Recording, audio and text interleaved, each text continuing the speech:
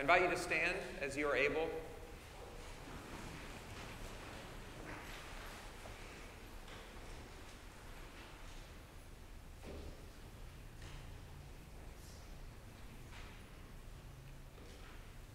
I am resurrection, and I am life, says the Lord. Whoever has faith in me shall have life, even though he die. And everyone who has life and has committed himself to me in faith shall not die forever. As for me, I know that my Redeemer lives, and that at the last he will stand upon the earth. After my awaking, he will raise me up, and in my body I shall see God. I myself shall see, and my eyes behold him, who is my friend and not a stranger. For none of us has life in himself, and none becomes his own master when he dies. For if we have life, we are alive in the Lord, and if we die in the Lord. So then, whether we live or die, we are the Lord's possession. Happy from now on are those who die in the Lord. So it is, says the Spirit, for they rest from their labors. The Lord be with you. Let us pray.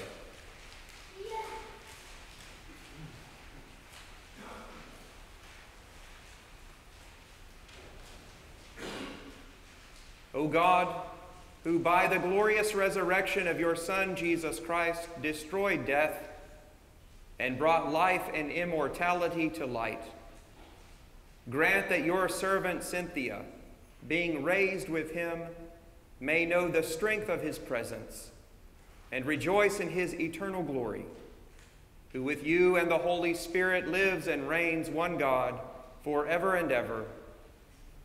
Amen. Please be seated for the readings.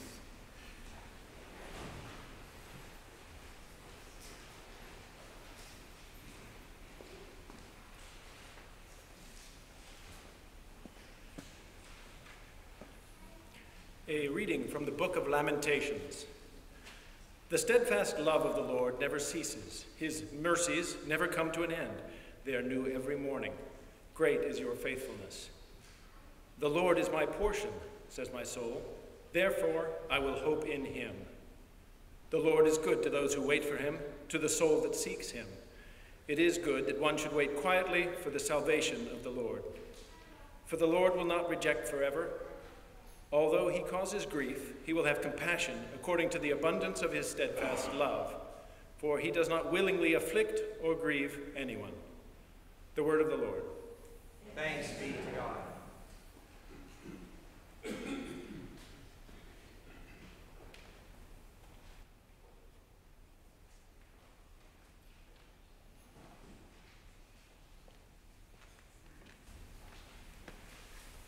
Please join me as we read in unison Psalm 23. The Lord is my shepherd, I shall not want. He maketh me to lie down in green pastures. He leadeth me beside the still waters. He restoreth my soul. He leadeth me in the paths of righteousness for his name's sake. Yea, though I walk through the valley of the shadow of death, I will fear no evil. For thou art with me, thy rod and thy staff, they comfort me. Thou preparest a table before me in the presence of mine enemies. Thou anointest my head with oil, my cup runneth over. Surely goodness and mercy shall follow me all the days of my life, and I will dwell in the house of the Lord forever.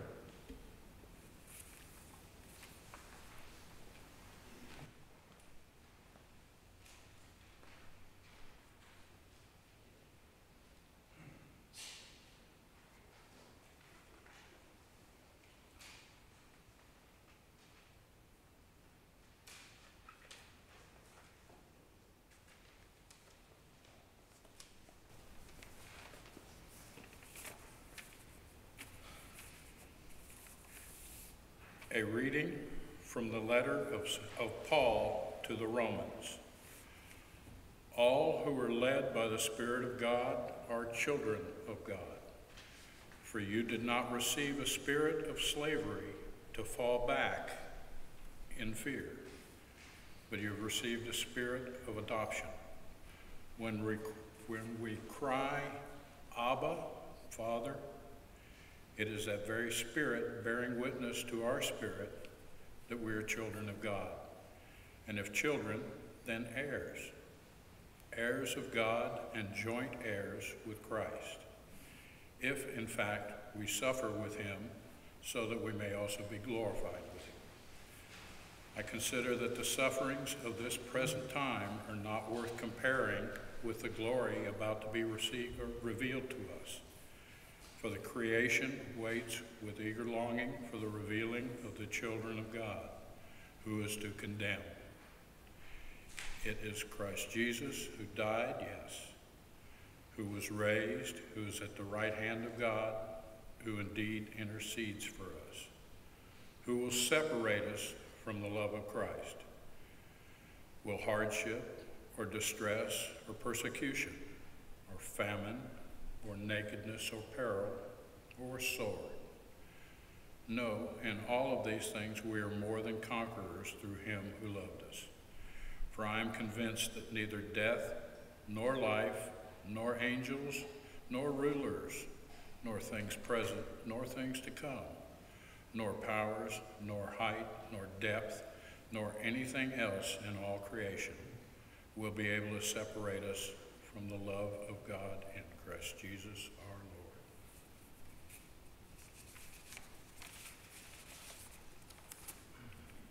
The word of the Lord. Thanks be to God. You're invited to stand and join in singing hymn 293, which is found in the hymnal in front of you in the pew back.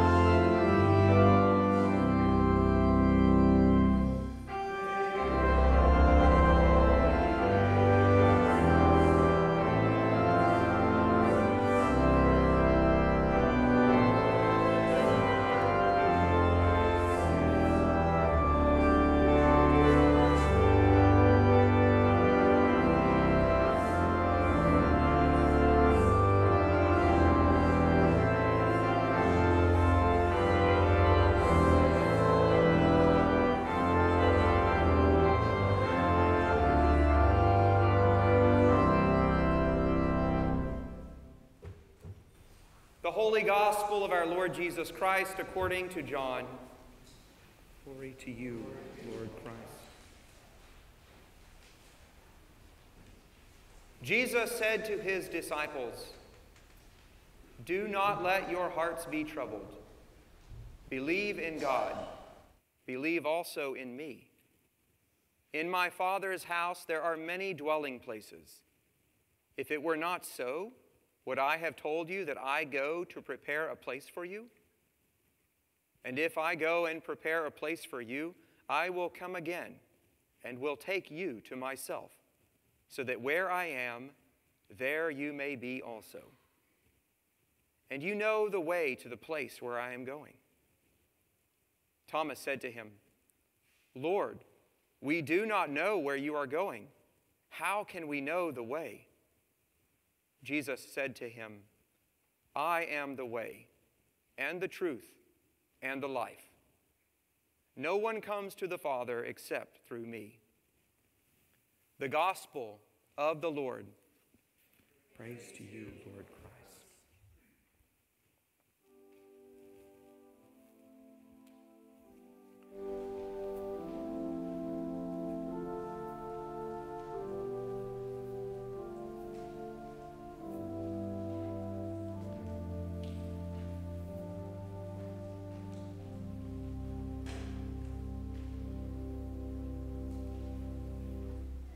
I speak to you in the name of God, the Father, the Son, and the Holy Spirit. Please be seated.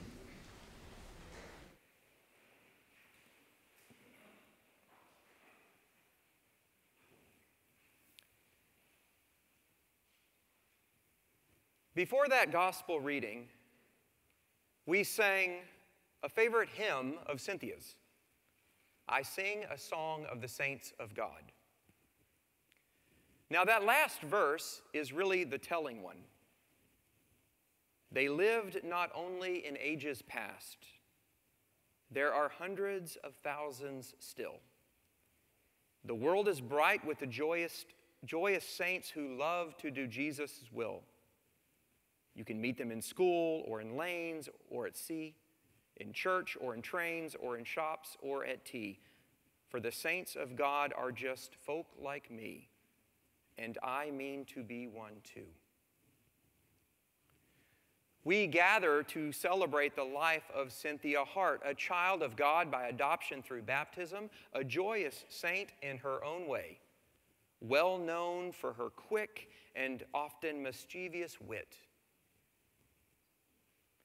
Throughout the duration of her earthly life, she was an Episcopalian, finding Good Shepherd Episcopal Church just as soon as she reached Friendswood in 1967. Her love of children, having 6 of her own, and of handicrafts brought her and others around her deep joy. Cynthia's loves and talents were a blessing to this community, especially to her family and her friends, as she remained quietly grounded by her faith.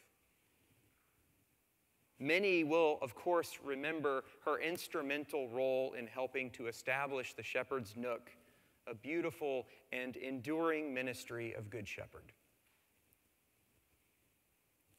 As we give thanks to God for Cynthia's life well lived in Christ, we have the opportunity to also reflect on our own lives in Christ.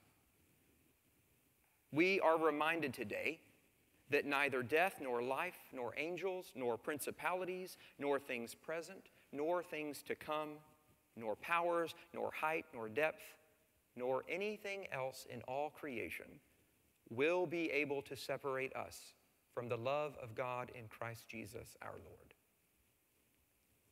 Cynthia is not separated from the love of God today, but has entered into the nearer presence of our Lord. And we too are not separated from the love of God, but are invited more deeply into a meaningful and life-giving relationship with God the Father as His own beloved. We celebrate also the joy and hope of the resurrection today. This is our proclamation for Cynthia and for all whom we love but see no longer, that life is changed, not ended. Jesus said, "Do not let your hearts be troubled. Believe in God. Believe also in me. In my Father's house there are many dwelling places. If it were not so, would I have told you that I go to prepare a place for you? And if I go and prepare a place for you, I will come again and will take you to myself, so that where I am, there you may be also." Amen.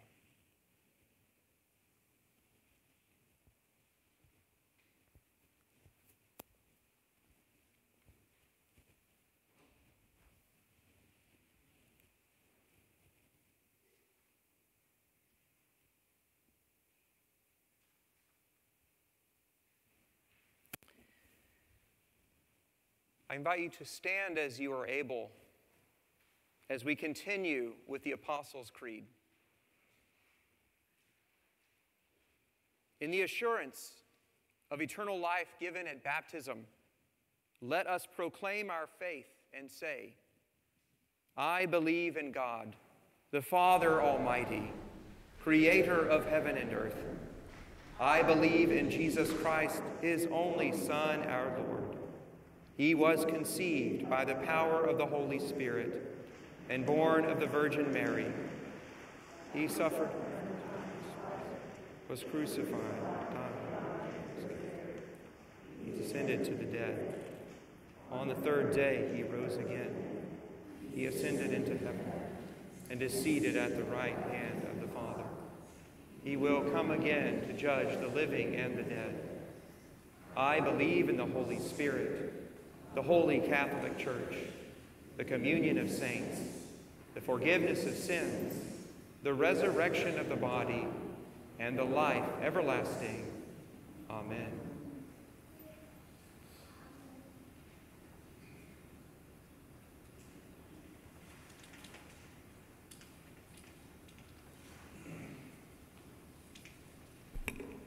The prayers of the people.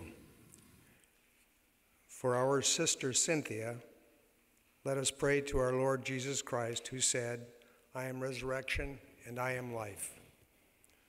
Lord, you consoled Martha and Mary in their distress. Draw near to us who mourn for Cynthia, and dry the tears of those who weep. Hear us, Lord. You wept at the grave of Lazarus, your friend. Comfort us in our sorrow. Hear us, Lord. You raised the dead to life. Give to our sister eternal life. Hear us, Lord. You promised paradise to the thief who repented. Bring our sister to the joys of heaven. Hear us, Lord. Our sister was washed in baptism and anointed with the Holy Spirit. Give her fellowship with all your saints. Hear us, Lord. She was nourished with your body and blood. Grant her a place at the table in your heavenly kingdom. Hear us, Lord. Comfort us in our sorrows at the death of our sister. Let our faith be our consolation, and eternal life our hope. Father of all, we pray to you for Cynthia and for all those whom we love but see no longer. Grant to them eternal rest. Let light perpetual shine upon them. May her soul and the souls of all the departed, through the mercy of God, rest in peace. Amen. Amen. The peace of the Lord be always with you. And also with you. You're invited to greet one another with the Lord's peace.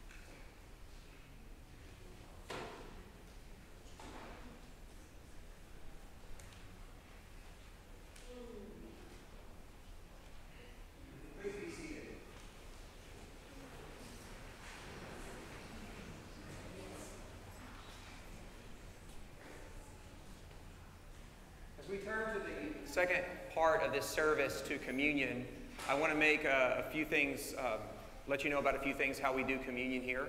Communion is open to all who are baptized. You're welcome to come forward and receive communion when it's time at the altar rail. The ushers will dismiss your rows.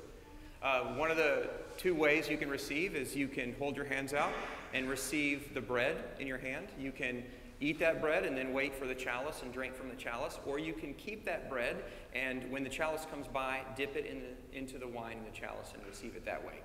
If you want to come forward and are not interested in receiving communion but would prefer a blessing instead, just cross your arms like this to let me know, and I'll say a prayer of blessing for you. So hopefully that clears everything up. There is a communion hymn. You're welcome to join in singing that communion hymn that is listed in the bulletin, and then there's going to be an instrumental piece after that. The family wants to make sure that you all know you are invited to a reception afterwards in Sterling Hall. To get to that reception, you'd go through the breezeway, through the double doors, and take a right that takes you into Sterling Hall. There will also be, I think, a time of family sharing during that reception as well. So please join the family in that reception. Let us with gladness present the offerings and oblations of our life and labor to the Lord.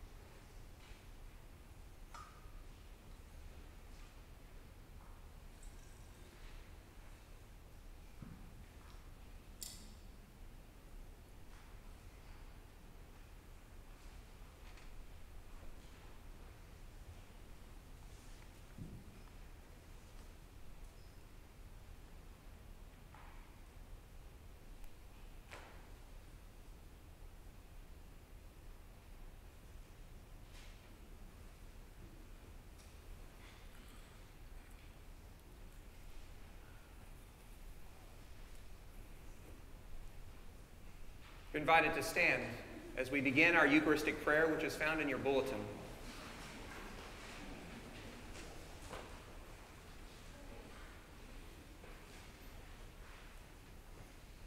The Lord be with you.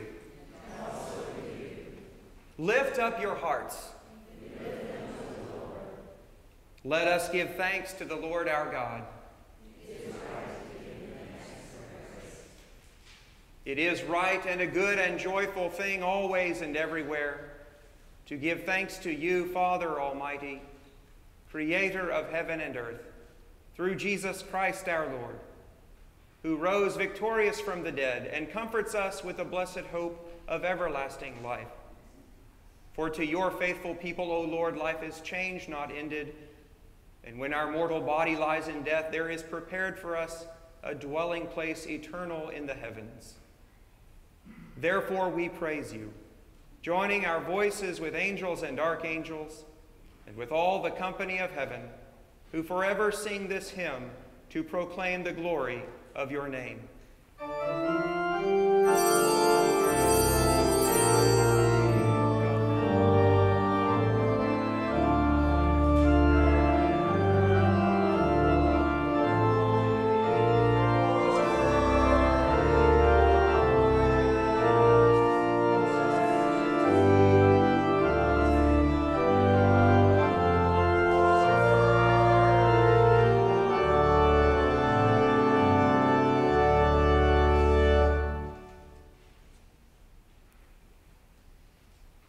Holy and gracious Father, in your infinite love you made us for yourself. And when we had fallen into sin and become subject to evil and death, you in your mercy sent Jesus Christ, your only and eternal Son, to share our human nature, to live and die as one of us, to reconcile us to you, the God and Father of all. He stretched out his arms upon the cross and offered himself in obedience to your will, a perfect sacrifice for the whole world. On the night he was handed over to suffering and death, our Lord Jesus Christ took bread, and when he had given thanks to you, he broke it and gave it to his disciples and said, "Take, eat. This is my body, which is given for you. Do this for the remembrance of me."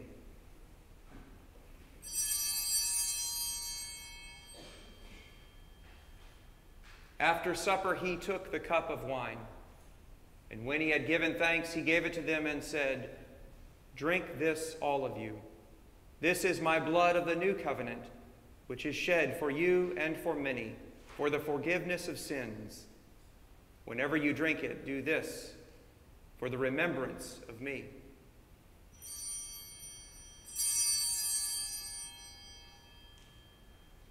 Therefore, we proclaim the mystery of faith. Christ has died, Christ is risen, Christ will come again. We celebrate the memorial of our redemption, O Father, in this sacrifice of praise and thanksgiving. Recalling his death, resurrection, and ascension, we offer you these gifts. Sanctify them by your Holy Spirit, to be for your people the body and blood of your Son, the holy food and drink of new and unending life in him. Sanctify us also, that we may faithfully receive this holy sacrament and serve you in unity, constancy, and peace. And at the last day, bring us with all your saints into the joy of your eternal kingdom. All this we ask through your Son, Jesus Christ, by him and with him and in him. In the unity of the Holy Spirit, all honor and glory is yours, Almighty Father, now and forever. Amen.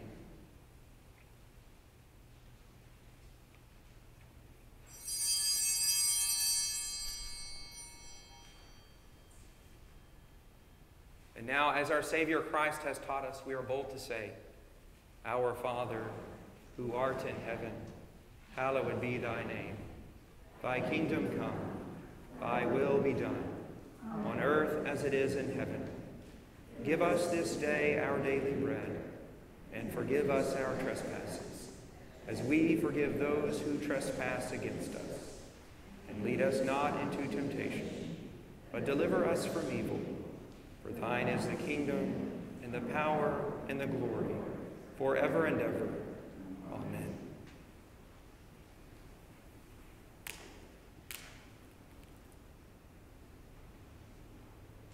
Alleluia, Christ our Passover is sacrificed for us.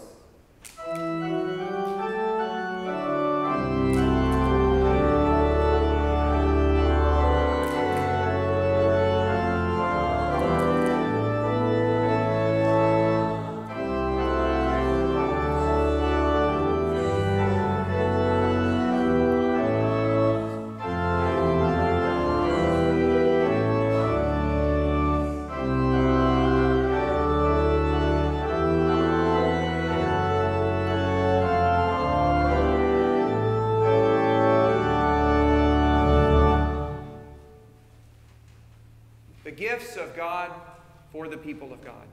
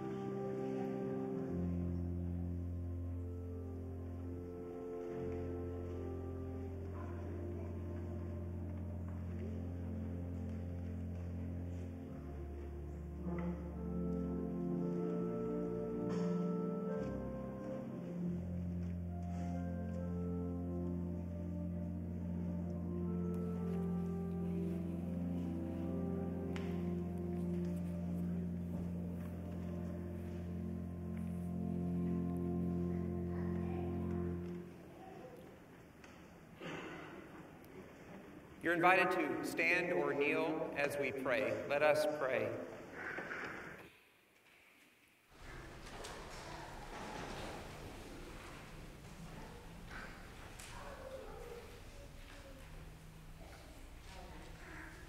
Almighty God, we thank you that in your great love, you have fed us with the spiritual food and drink of the body and blood of your Son, Jesus Christ, and have given us a foretaste of your heavenly banquet. Grant that this sacrament may be to us a comfort in affliction and a pledge of our inheritance in that kingdom where there is no death, neither sorrow nor crying, but the fullness of joy with all your saints, through Jesus Christ our Savior. Amen.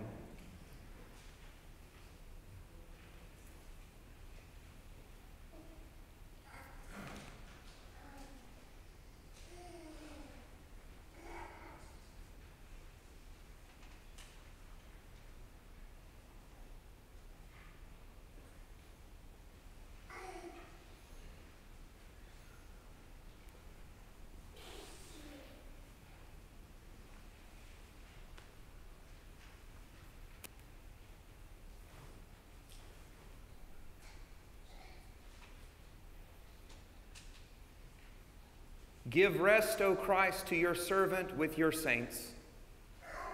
Sorrow and pain are no more, neither sighing, but life everlasting. You only are immortal, the creator and maker of mankind. And we are mortal, formed of the earth, and to earth shall we return. For so did you ordain when you created me, saying, you are dust, and to dust you shall return. All of us go down to the dust, yet even at the grave we make our song. Alleluia, alleluia, alleluia. Give rest, O Christ, to your servant with your saints. For sorrow and pain are no more, sighing, but life everlasting.